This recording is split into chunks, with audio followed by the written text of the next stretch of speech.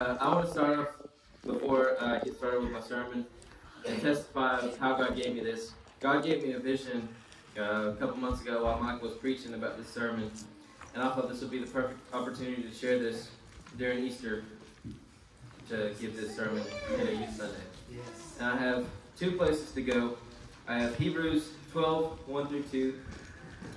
Wherefore, seeing we also are compassed about with so great a cloud of witnesses, let us lay aside every weight and the sin which doth so easily beset us, and let us run with patience the race that is set before us, looking unto Jesus, the author and finisher of our faith, who of the joy that was set before him endured the cross, despising the shame, and set it down at the right hand of the throne of God. Amen. Amen. The second one is Colossians 3, 1 through 4.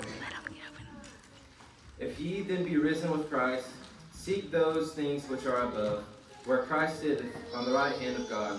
Set your afflictions on things above, not on earthly things. For ye are dead, and your life is hid with Christ in God. When Christ, who is our life, shall appear, then shall ye also appear with him in glory. Amen. Yes.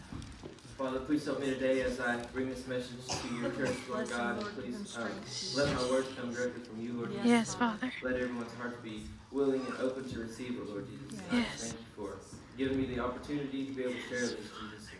Please protect us all today, Lord God. I just thank you and praise you, Jesus. Amen. Amen. Jesus calls us to be like him.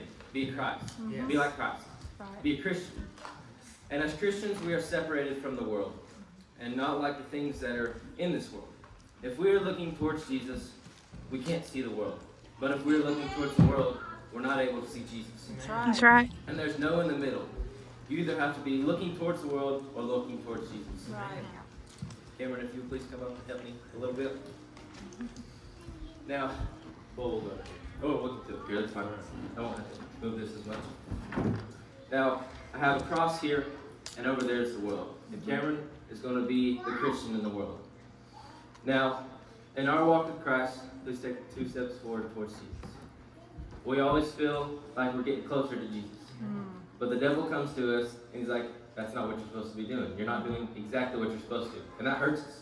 Right. So we end up taking more steps back than we took forward. Would you please take 5 steps back? And now, he's way over there, and Jesus is way over here. That's right. And this happens so many times in our Christian life. And it might feel ridiculous that I'm having him walk up here and take a couple steps forward and a couple steps back. But isn't it so true that in our actual spiritual lives, this is what it looks like? Yes. And sometimes you get so far back that when you turn around, you have a clear view of the world. And you have no view of Jesus. But the great thing about our Savior, please help me, is that when he died, he picked this cross up. And he brought it to the exact spot you're at. Ooh. When you turn around, Jesus is right here. Yeah. Father. Yes. And he's like, come back. Thank you, Jesus. I brought this cross to you. And I will walk with you back to where you need to go. No, it's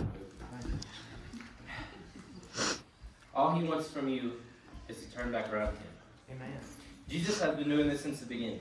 And he does it because he loves you. He wants the best for you. And the best thing you can do is turn around and face him again. Yes.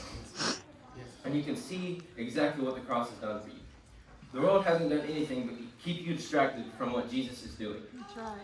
And it's the devil showing you the pleasures of money and food and whatever it has to keep its grip on you. Because that's how the devil works. He wants to show you the good world in his eyes just to tell you how bad you are when you do the bad things. Amen. But once you take the action to actually turn around and look to Jesus, he will take a hold of that grip the devil has on you, and he will rip it off. Amen. Yes. Yes. Thank you, Jesus. Now that you're facing Jesus, you don't have to crave the stuff you were doing, but God puts a whole new craving in your life. Yes. That fills you every time you ask for it, because that's how good our God is. Yes. Coming to us in our darkest moments and pulling us back to the light. Jesus doesn't want pain for us. He just gives us a way out. Amen. Yes, Father.